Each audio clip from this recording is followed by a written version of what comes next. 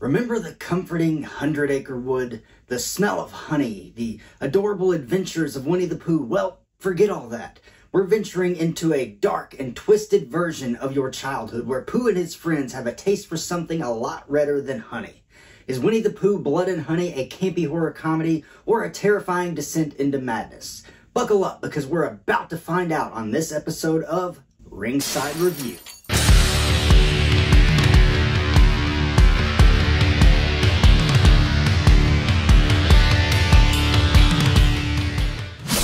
Welcome back to WWH. My name is Andrew Dreamer. I know I'm a little late to the party with this review, but regardless, I thought it would be fun to join in with everybody else and give my thoughts on this weird, low-budget childhood ruiner.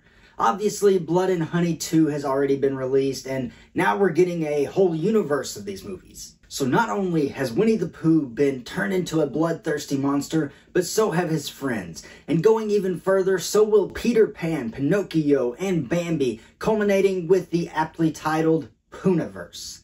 Yeah. All of these guys will be teaming up in an Avengers-style movie that, I can't lie, I'm just a little bit excited for. But don't tell anyone. Let's keep that a secret. But before we can assemble the monsters, we have to start with this movie. I won't pretend this is a good movie, but I'm also not just going to crap all over it. I don't think it's bad enough to do all that. So, let's head into the woods as we make our way to the ring to get this show started. Years ago, a young Christopher Robin formed a bond with fantastical creatures in the 100 Acre Wood. Owl, Rabbit, Eeyore, Piglet, and of course Winnie the Pooh all lived in harmony. But that peace shattered when Christopher left for college, abandoning his furry friends. Winter arrived, food dwindled, and desperation took hold. Driven by hunger, the creatures resorted to the unthinkable. Pooh decided that in order to survive, the group must consume one of their dearest friends. Fast forward 5 years, Christopher, now a doctor, returns to the 100 Acre Wood with his fiancée, Mary. Mary is skeptical about Christopher's stories, but accompanies him anyway. You were very young, and your imagination ran wild, and over the years, you've convinced yourself of it. They exist, Mary. What awaits them isn't a joyful reunion, but a chilling wasteland. As darkness falls, a monstrous piglet emerges, unleashing a horrifying attack on Mary. Their idyllic weekend turns into a fight for survival. Meanwhile, a group of college girls rent a cabin in the woods, completely oblivious to the lurking danger.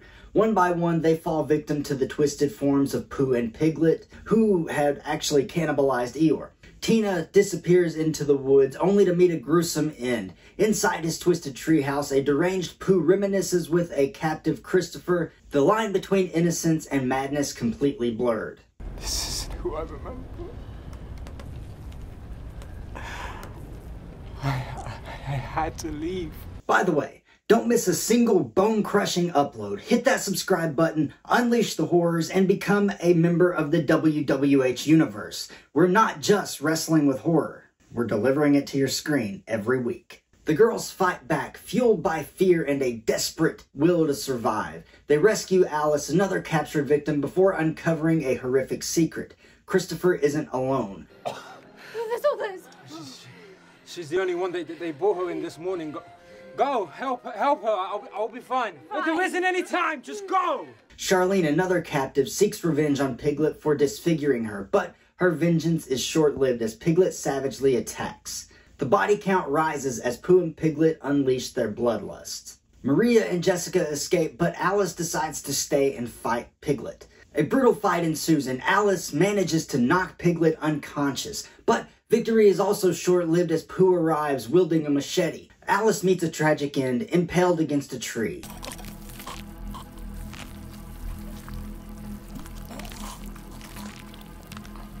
Maria and Jessica flee in their truck, desperately seeking help, but Pooh relentlessly pursues. They encounter local men on the road, only to witness Pooh's monstrous strength as he slaughters them all.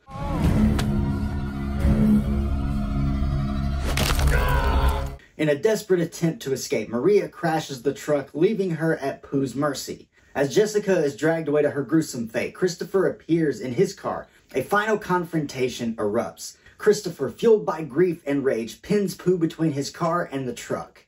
But even seemingly defeated, Pooh is a monster reborn. He breaks free, brutally attacking Maria. The childhood bond is shattered beyond repair.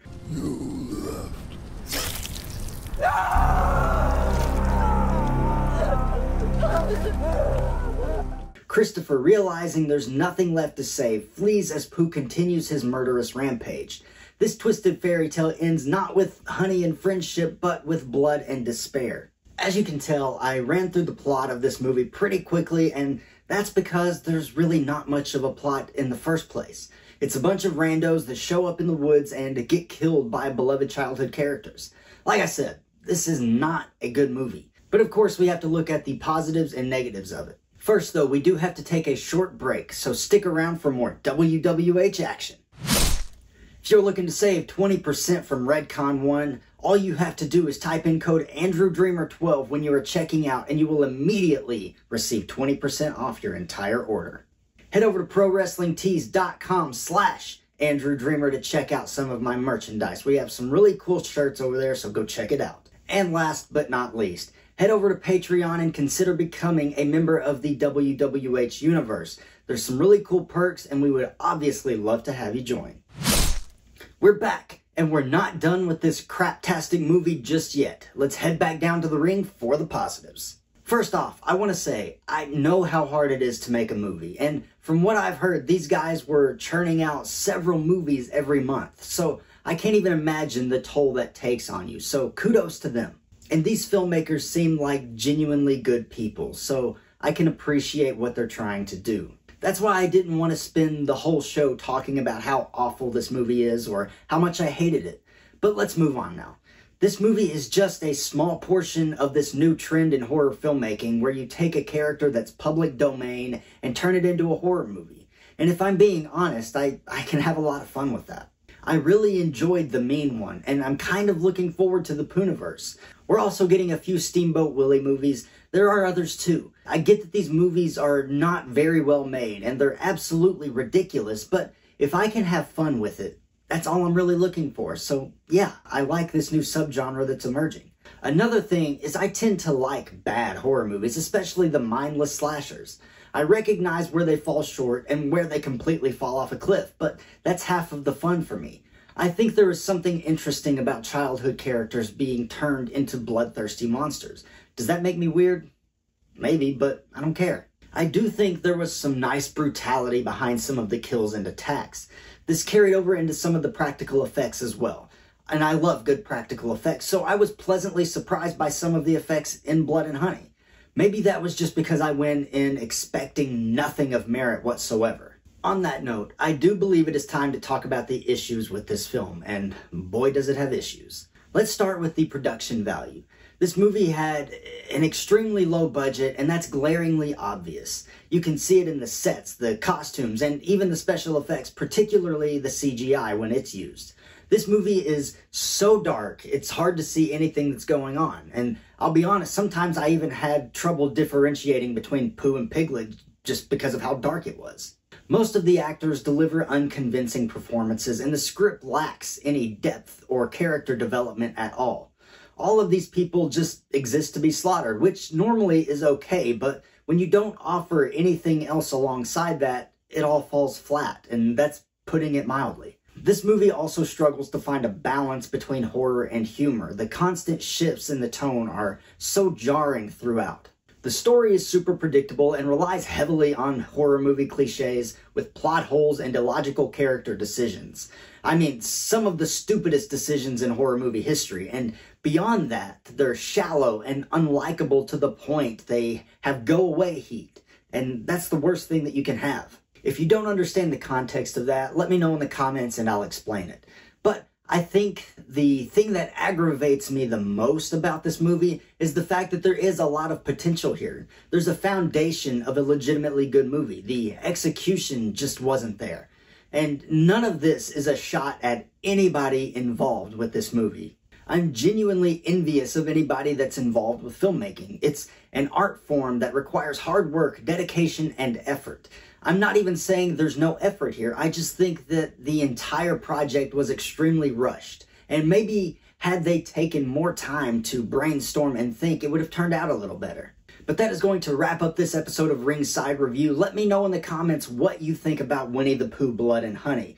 Be sure to hit that like button and subscribe if you enjoyed the video. And remember, in the squared circle of horror, there's no count out for nightmares. My name is Andrew Dreamer, and this is Wrestling with Horror.